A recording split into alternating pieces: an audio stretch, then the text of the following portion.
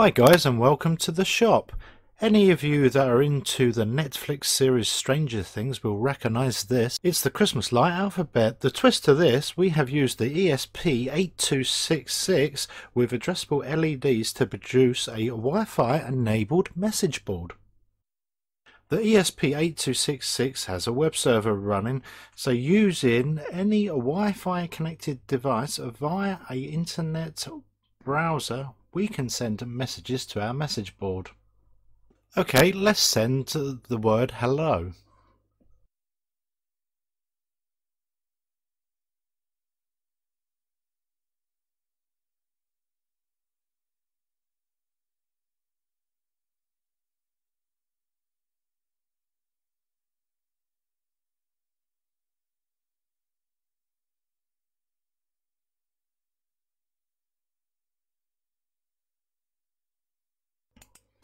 There you go, a message sent.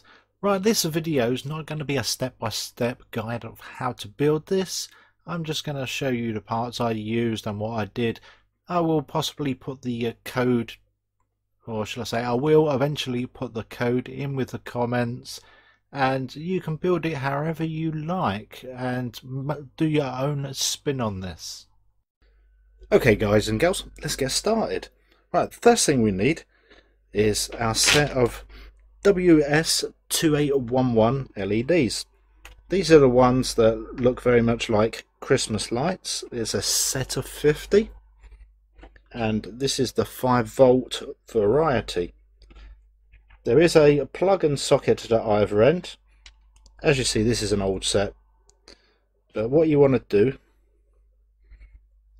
is cut the socket off of the back end.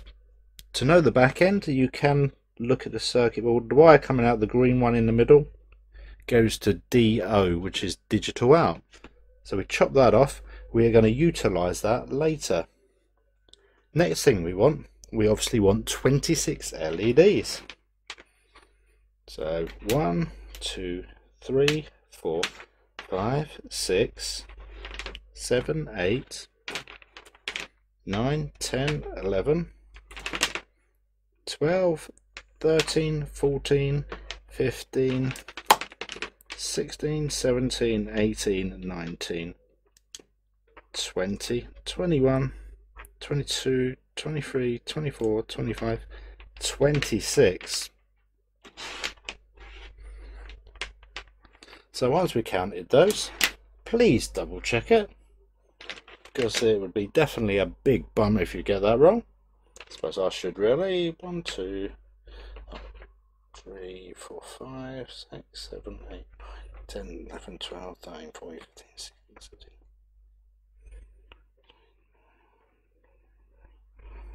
26. Okay, I've got 26 twice. So I want to cut that. There's nothing shorted here there. I have left a bit of length so I can put more on if need be. So we have those out of the way. So we have our 26 LEDs. Plug here, a socket here. Right, this socket will be hardwired onto our ESP8266 node MCU unit. The red will be going to the 5 volts, the white will be going to ground, and the green will be going to the pin that we program up in our code to run these. Okay, here's the back of the panel. Sorry about the focus. Here's our ESP8266, and here is the connector. When I actually get in focus, and here's the connector we took off the back end. We're using that so we can disconnect the ESP8266. Here's a connector which is connected to a 3 amp 5 volt power supply, and here's our first light at number A, and it goes A all the way to H, and then I've got some connection cables from H, if I can get in the right place. And they go from here. As you see, I've had to extend them slightly. These go down to another set of LEDs which are out of order. And back to the other side again, some more extension wires, and then the last couple of LEDs. Right, on the other side you can see it a bit better. The actual ordering goes from A to H.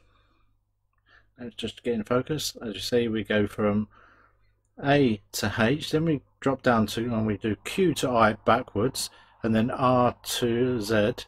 And the backwards ones here, we actually modify that in our code. So if you look, you will see that. Come on, focus.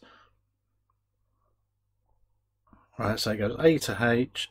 This lot is all done back to front in code, and then back in order to Z.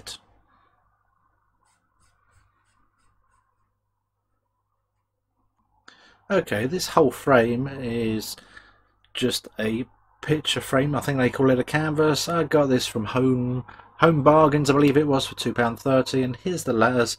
They're just printed out. The font I will look up for you and put in the notes. I think it's called Strange Font or something, but they've just been printed out and stuck onto the canvas. The total build of this project is under £20, so it's a nice little project to build for someone, or if you just want something different. Right, here's the web interface. It's just a basic browser.